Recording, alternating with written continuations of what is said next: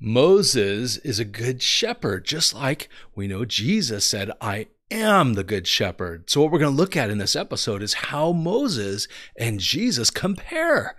And we're seeing that he was rejected. Moses was rejected just like Jesus by his own people. He humbled himself. He came off the throne. And then one of them says to him, who made you prince and judge over us? And now he's in the Gentile land. And we're going to see how he is the good shepherd. Watch this. This is amazing. So Moses, the good shepherd, here we are, part 3 of this great series that we're in. And I am the good shepherd, Jesus said. The good shepherd lays down his life for the sheep. Isn't that awesome? You're going to see that in this episode. Watch this. When Pharaoh heard about this, remember Moses killed to try and protect his own. He killed that taskmaster who was being just brutal with his own people. And here he is now. It says that when Pharaoh heard about this matter, he tried to kill Moses. That's where we're at in the context of the story. But Moses fled from the presence of Pharaoh and settled in the land of Midian. Okay, this is a Gentile area, right?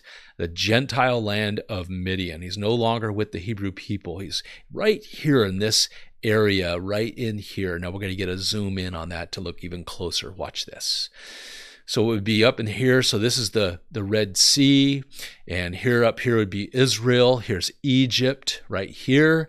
And Midian is right in this area right here. We'll get even closer. We're going to get a really close look now.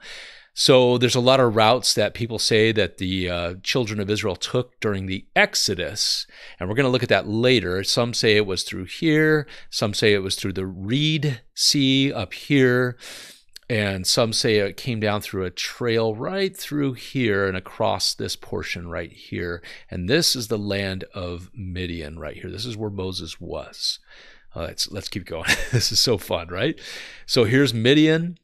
Up here was the land of Canaan, later Israel. God called it Israel and gave it to the Hebrew people. And again, here's Egypt, that Nile Delta, right?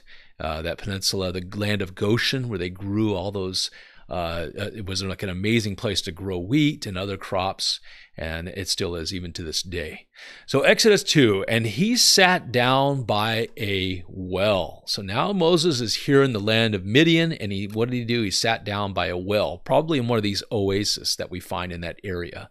Now the priest of Midian had 7 daughters. Now why is that important? You're about to see. Remember, Jesus said the 7 golden lampstands, and Jesus is our high priest, right? And where was the high priest stationed? In that holy place of the temple, the dwelling place where God dwelled. And what was there? The 7 golden lampstand, the menorah. And that was always a picture of the church. You're going to see that in Moses' story. Watch this. This is amazing, you guys. Here it is. So the priest of Midian had 7 daughters, right? 7. Here's the menorah, right? Revelation 1 says the 7 lampstands are the 7 churches. And what is the church? The church is called the bride of Christ. Now it's one bride. Here we're seeing 7, and we saw 7 letters to 7 different churches in the book of Revelation, which no longer exist today, which is interesting because I believe what it showed us is what would happen in church history with those 7 churches. Just like Jacob or Yaakov, he prophesied to the 12 sons of Israel, showing what their tribes would do in Israeli history, right? And that's what we're seeing here with, I believe, in Revelation 1 with the 7 churches. And let's look at that again. So the 7 churches are those 7 lampstands, right? Just like the menorah was always a picture of the 7 churches. And they came, back to Exodus 2, here's in Moses' story, right? And they came to draw water, those 7 daughters of Midian, and filled the troughs to water their father's flock. What does the church do today? What is the job of the church? To water, to feed, and to water the father's flock. We are sheep, his people. God, Jesus called us his sheep. And what are they doing? The church's job is to water the flock, right? With what? The Spirit waters the flock. The water is a picture of the Holy Spirit. We must always preach and teach with the power of the Holy Spirit. That means abiding in God, abiding in Jesus. So it continues in Exodus 2. Then the shepherds came and drove them away. So there were some evil shepherds, right? That's what we're seeing now. These evil shepherds drove those women away from the well, from the water. They didn't want them getting that water to the flock. But Moses stood up and he helped them and watered their flock. Now, stood up, that means he protected these 7 women, and he protected the father's flock, and he drove those evil shepherds away. That's exactly what Jesus does today. He points out to us who the false shepherds are, the wolves in sheep's clothing, right? The false prophets, false teachers, and we must, as a church, drive them away. But through the power of the Holy Spirit, God points out who they are, and God helps us drive them away. He drives them away too, so we must remember that. God takes care of a lot of that for us. So let's continue on here. Jesus said this in John chapter 10. He said, I am, one of the I am statements, right? I am the good shepherd, and I know my own, and my own know me. Jesus said, just as the Father knows me, and I know the Father. So he's talking about this relationship that he has with the Father, and we know Jesus, and we know the Father through Jesus. That's always been the case. He said, I am the way, the truth, and the life. You cannot come to the Father except by me, Jesus said. So if you haven't given your life to Jesus, you must give your life to him to have access to God, God the Father, God the Son, and God the Holy Spirit. He's the only way. So John 10 says this, and I lay down my life for the sheep. Jesus laid his life down for you and for me. He laid his life down for us, my friends, because he loves us. God loves you. And Jesus continued, and I have other sheep that are not of this fold. He's speaking to the Jewish people right here, and I must bring them in also. Also, not instead of, not in replacement of, but also. Now, who does that speak of? The Gentile church, the Gentiles. That doesn't mean he's done with Israel. That's a false theology to say that God is done with Israel. But John 10 continues, and Jesus said, and they will listen to my voice, right? That's the key. When you belong to him, you'll hear his voice. In fact, shepherds in history, throughout history, it's well documented, the sheep always listen to their voice. They will ignore, in fact, run away from a stranger's voice. But when they hear, and they can hear from far away, and they know their shepherd's voice, from when they were little lambs, they knew his voice, and they'll come running to him. And they know he's good, and he'll protect them and give them food and water. And that's the whole idea of what Jesus is presenting here.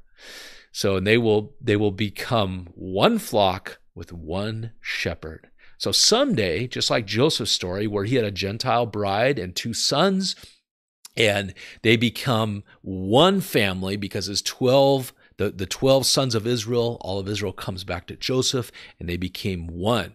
And in Romans chapter 11, it says that we are grafted into that olive tree, the olive tree being Israel, right? We're grafted into it as Gentiles. We don't become it. We are grafted in. We're absorbed into it. And we bear good fruit in that tree.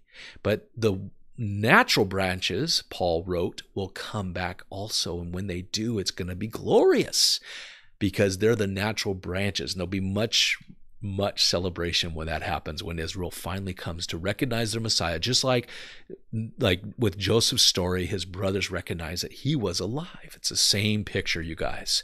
That's why we study the Old Testament, so we can understand it all. So, and they will become one flock with one shepherd, it says here. So it's good. Jesus said that. I am the good shepherd. The good shepherd lays down his life for his sheep. Are you one of his? Do you belong to him? Have you ever given your life to Jesus Christ? Now is the time, my friend. You want to do it now. You don't want to delay. If you hear the voice of God knocking on the door to your heart right now, and he gently knocks, that's his voice. He whispers. That's God's voice. I would recommend that you open your heart to him right now. You could receive him and be saved and be one of his sheep, one of his people, a child of God, but it's only through Yeshua if you're in Israel, or Jesus if you're a Gentile. the same name. He is the one. He is the Son of God. He is the only way to God the Father, to heaven. He's the way, the truth, and the life. He said it. Would you like to receive him? You can do it right now, my friend. Would you like to do that? Well, then say this prayer right after me. You may be feeling sorry for your sin. That's a good thing right now. As you open the door to your heart and allow the Holy Spirit to come in and take residence in your heart, you will receive Jesus. So open your heart. Keep your heart open and tender. But if you would like to receive him right now, you can say this simple prayer repeating after me. Would you like to do that? Just repeat these words. You are praying to God, not to me, not to anybody else. This is business between you and God, all right? Just say this prayer. Repeat it after me. Dear God, I know that I'm a sinner, and I am sorry for my sin. I ask that you would forgive me of my sin. And I thank you for forgiving me of my sin. I believe that you died on the cross, Jesus. I believe you shed your blood for me. I also believe that in 3 days you were raised from the dead and you are alive today. I choose to follow you as my Lord and as my Savior from this day forward. I pray all this in Jesus' name. Amen, my friend. If you did that, hey, congratulations. Heaven rejoices over what you just did. All of heaven. That's what the Bible says. So congratulations. Make sure you're going to a Bible teaching, Bible believing church. Make sure you're getting fellowship with other believers and you're praying and reading your Bible every day. All right. Hey, don't forget, hit this playlist right here. How to find Jesus in the Old Testament. You will be blessed. I'm sure of it. You'll be blessed by it as you discover Jesus on every page. Even if you're in Israel, you'll find him on every page of the Tanakh, the Jewish Bible, the Old Testament. And you'll also see him in the New Testament. So, hey, I love you guys. God bless you.